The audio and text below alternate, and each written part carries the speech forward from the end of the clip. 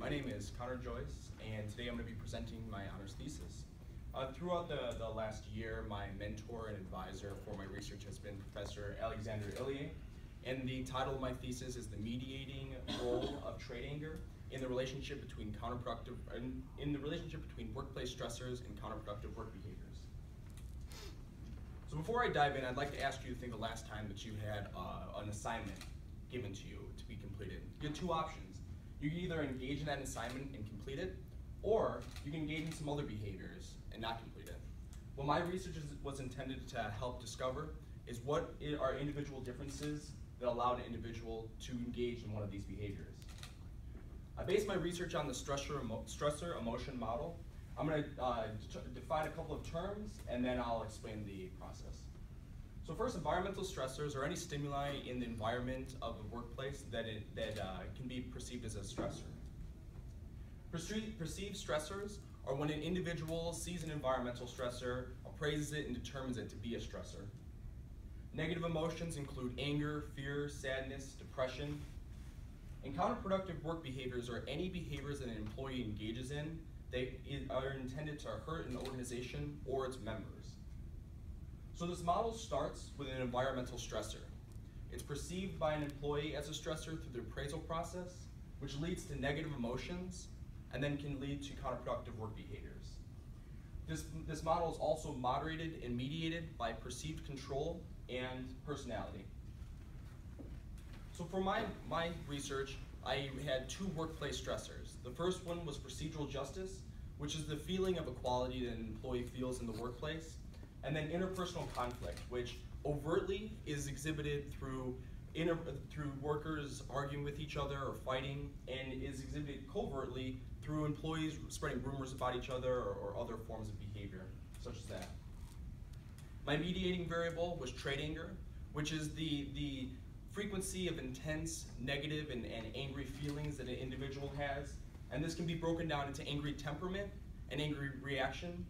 Angry temperament is when an individual reacts angry to any stimuli, any neutral stimuli, and angry reaction is the level of intense angry feelings that an individual has in response to a negative stimulus.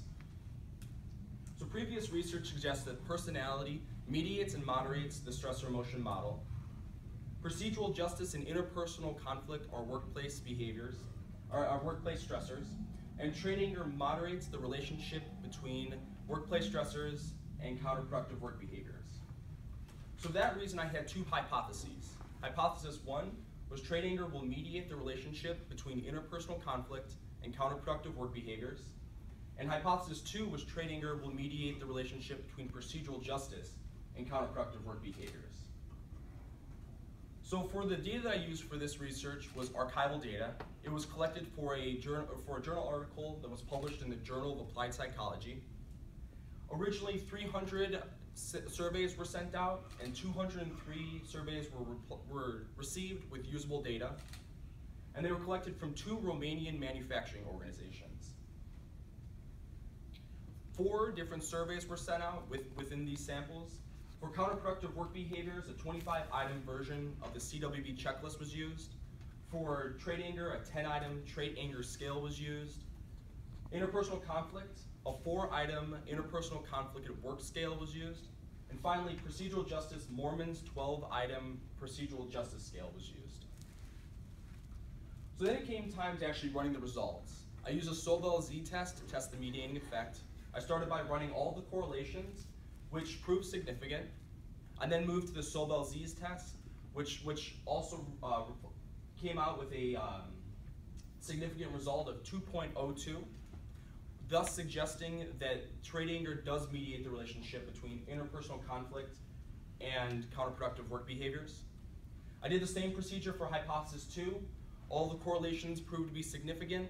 I then ran the Sobel z's test, which proved a z-score of negative 2.06 that was also significant, thus suggesting that trade anger does mediate the relationship between procedural justice and counterproductive work behaviors.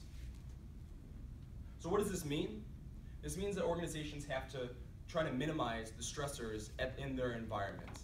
A couple of examples of how to do this would be training managers on how to mediate conflict, thus lowering interpersonal conflict, and trying to train managers to create an equal environment for all of their employees, thus increasing perceived procedural justice. One other way to try to lower workplace stressors would be to develop and enforce strict rules that once again cause a equal environment and lower those interpersonal conflict. This research had a couple of limitations.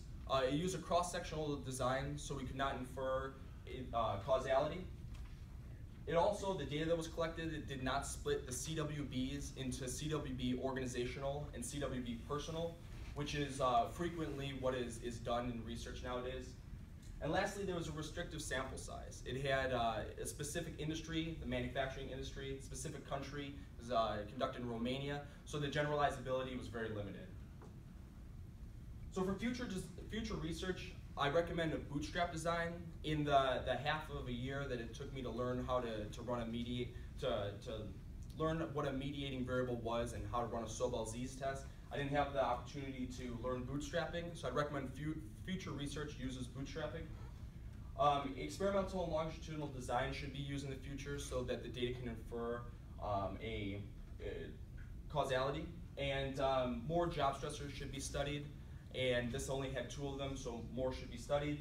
And then lastly, trait anger, trait anxiety, negative affectivity, there's a lot of research on these personality traits in this field, but I believe that more personality traits should be studied.